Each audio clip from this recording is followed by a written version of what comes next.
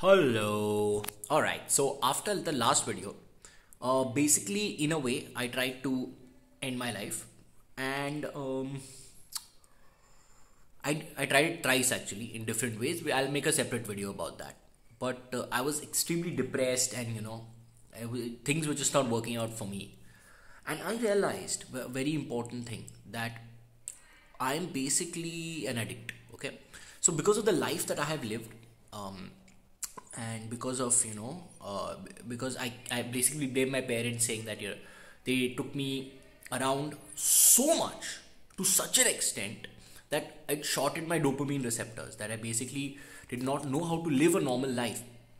And I realized that all my life I have just been looking for a kind of cocaine, right? What is that cocaine? Adrenaline, dopamine, okay, and quick. So the highs were very high. And if you ask my friends, a lot of them will say, this guy will just, I'll be chilling, completely chilling, nothing, doing nothing. And suddenly when something happens, I'd be up, doing it, and doing it immediately, doing it without thinking. So basically, I was chasing a high like an addict, right? An addict will be sitting around, and then suddenly he'll have his hit of cocaine, and then he'll go around, right? And boom, do things, and then again back to the low. So I was chasing that high that I was forcefully given as a child. And I have come to that realization that, okay, it's happened, right? I've come to that high, and I have chased that high, and I have not achieved much. I've achieved some things, in the sense of, say, like when I would make the videos, right? I would not care about the thumbnails. I would not care about the tagging it. Or, I had someone else to do that for me. And even the thumbnails, like, I was too lazy for it. But the truth is, I'm not lazy. I realize I'm not lazy. And a lot of you messaged me saying that, we've gone through similar rubbish in our life, and that we have realized that, our parents have messed us up in that way, that specific way, by moving us around. The truth is, all of us, people like us, are simply addicted. We are just addicted to, because our receptors are shorted. So we want more dopamine, and we want more adrenaline, and we want more from life, okay? And then of course I went to the army, and then that became even more of an addiction, because the kind of stuff that we used to do, either we used to do nothing, okay? Which is basically what you do after your training is over.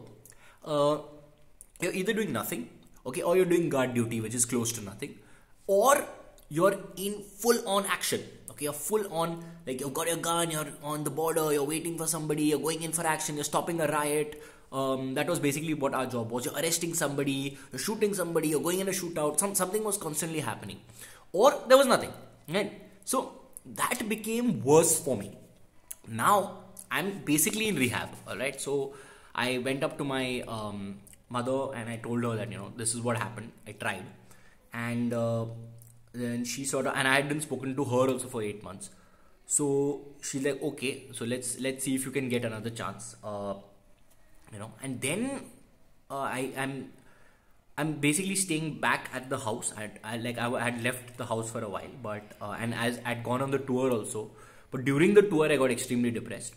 So and because I was talking a lot about death, and I was talking a lot about euthanasia, etc., with a lot of people, so that worsened it, and I was searching for more and more of a high. I kept moving from one place to another, so that worsened that addiction, and it brought me to a low where I made my last video.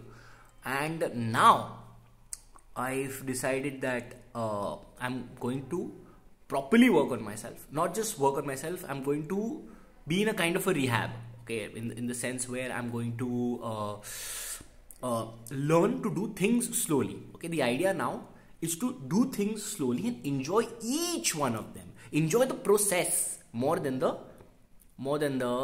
result. Okay, earlier I was just like result, and I would get some results, of course, because if you're doing so many things, you're bound to get some results. But now I'm going to start working on the process, and I'm going to start taking things slowly. Okay, since today I've been doing things slowly. Like I've been, even earlier when I used to say clean the garbage, or do basic things, I would do them really fast because I was searching for the dopamine hit.